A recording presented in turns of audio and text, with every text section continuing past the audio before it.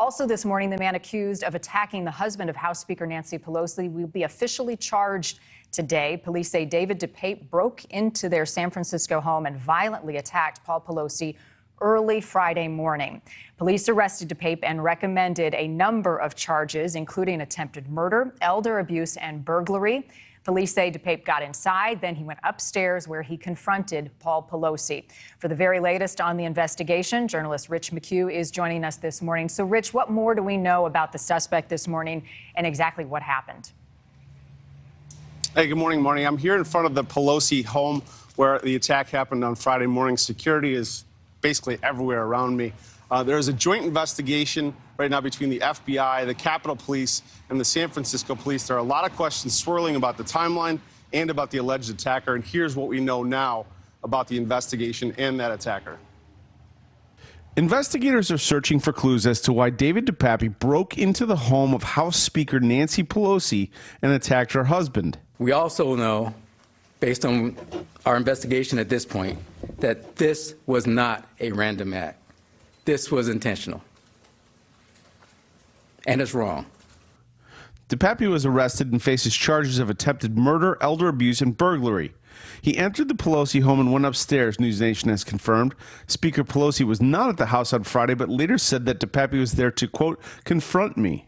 82-year-old Paul Pelosi dialed 911 and alerted police of the intruder, speaking in code to the dispatcher, Heather Graves Rhymes. Dispatch kind of took it from there and read between the lines, so she felt that there was something more to it.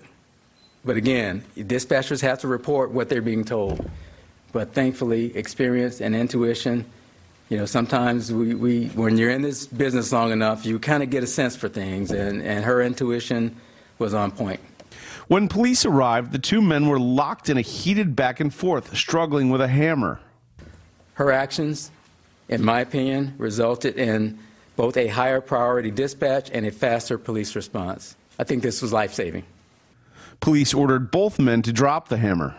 Mr. DePape immediately pulled the hammer away from Mr. Pelosi and violently attacked him with the hammer. The officers immediately entered, tackled the suspect, disarmed him, took the hammer away from him, and took the suspect, Mr. DePape, into custody. House Speaker Nancy Pelosi released a statement on Saturday thanking everyone for their support and the officers' fast action in helping her husband. Quote, "We are grateful for the quick response of law enforcement and emergency services and for the life-saving medical care he is receiving."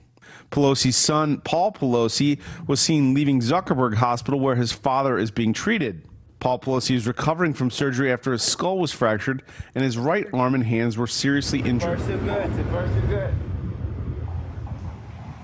Now, the district attorney here will file charges today against DePape. He'll be arraigned tomorrow. The police have not yet said what they think his motive is. More of a picture is coming out about this guy DePape. I want to quote one of his neighbors who called him a left-leaning nudist drug abuser. He's also pro-nudity activist living in Berkeley, which is not too far from here. But I'm hopeful that at this press conference coming up today with the district attorney, we'll hear more. Yeah, that's what a lot of people are wondering, Rich, is his background. Has he been involved criminally in another case, any other previous attacks? The other thing that people are asking about is the security for the speaker, what the security was like for her husband. What are you hearing about security, and will that be stepped up after an attack like this? Well, it certainly has been stepped up. There's 25 different police cars around here in security. I think it's obviously going to be a subject for conversation whether security extends to family members of congresswomen. And so that's where this is all heading. There are some questions that are unanswered, that I think that if they release the security footage from around the home would probably go a long way to answer those questions. Why they haven't kind of remains to be seen, Marni. Yeah, no, chilling to see just how, in fact, he was able to get into their home.